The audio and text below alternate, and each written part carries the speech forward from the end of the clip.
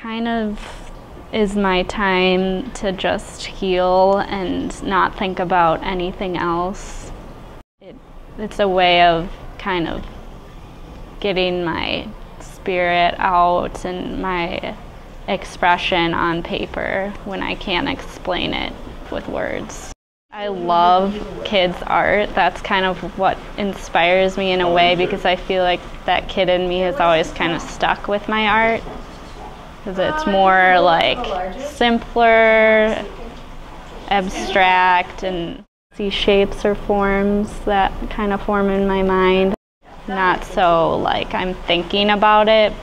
Like I am thinking, obviously, when I'm making art, but it's more of an intuitive process. And I think that's what a lot of kids do. When I look at my paintings, they make me happy, and when I'm making them, they make me happy. It's a lot of good energy, so.